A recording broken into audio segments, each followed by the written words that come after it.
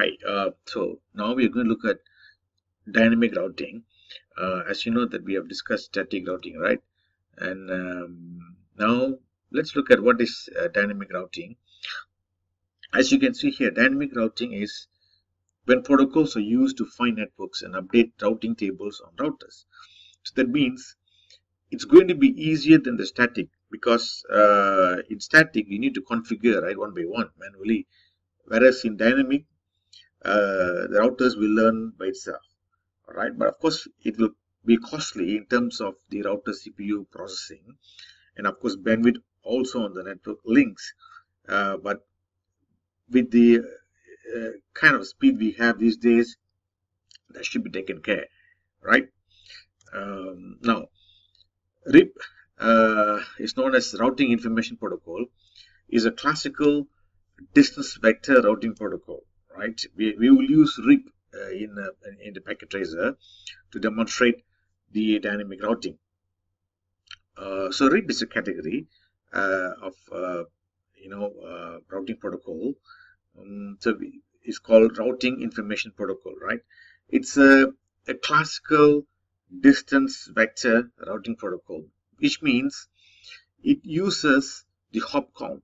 Many times we have seen like doing a trace route, connecting to servers, you will see the number of hops. Sometimes if it goes beyond 15, it will just stop. So RIP uses, the best hop count, meaning it will determine the best route based on the least number of hops. All right, so that's the RIP. RIP in fact got version 1 and version 2. We will use version 2. All right. So two types of RIPs are used in internet networks. So the first one is IGP, Interior Gateway Protocols, and Exterior Gateway Protocols. In fact, in the lab classes, we will be able to explore these protocols, right? This is very important information for you. RIP sends routing update messages at regular 30 seconds intervals and when the network topology changes. So it's going to be, as I mentioned, quite costly to do that, but it's all right. So this is the function of the routing information protocol, right? It basically sends the entire routing table at every 30 seconds interval. So for doing that, of course, RIP uses a broadcast UDP, right? Data packets to exchange routing information. And as I mentioned, RIP uses a single routing metric called as a hop count to measure the distance between the source and destination network. So each hop in a path from a source destination is assigned a hop count value, which is 1, right? So this value can be increased, okay, whenever it crosses the nodes. And let's see what's the maximum. The maximum should be 15. All right.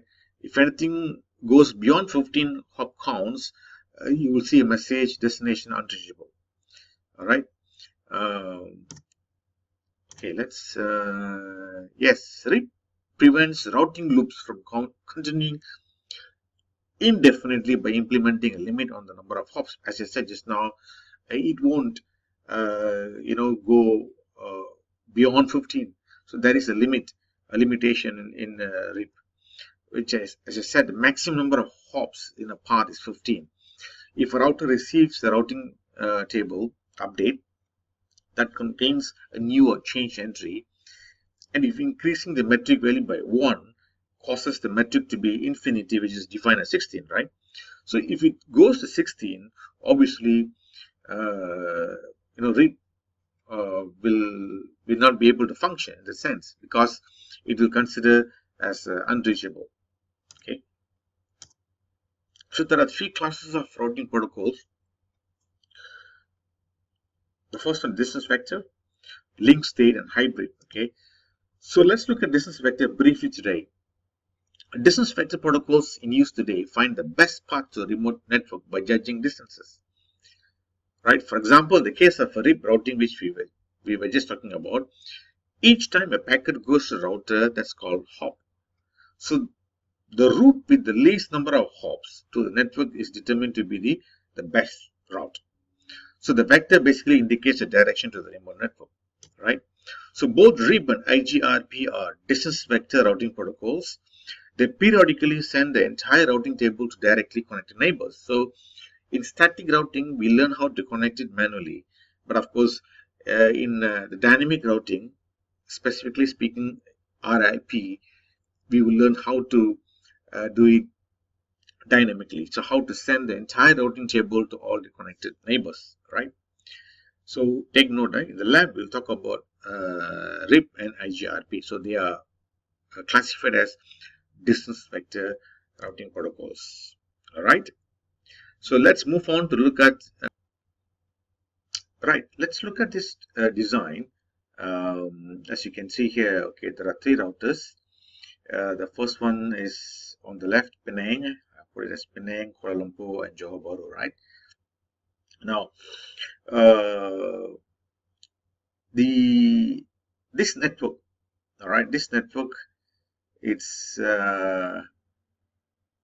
we will take it as okay 10.10.1.1.1, right? That's your interface here, okay? And the external link from this router, serial linked, is 20.1. This is 20. Basically x.x.x, right? And then this part is 30 and this part is 40. So 10, 20, 30 and 40. So you got to take note, and I'm going to assign IP is 10.1.1.10. okay, so that's class A. Okay, and then over here it's going to 40.1.1.10 also as a class A, right?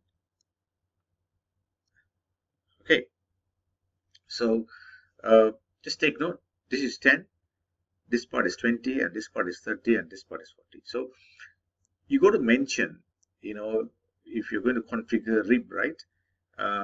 So this, from this router you got to mention 10 and 20.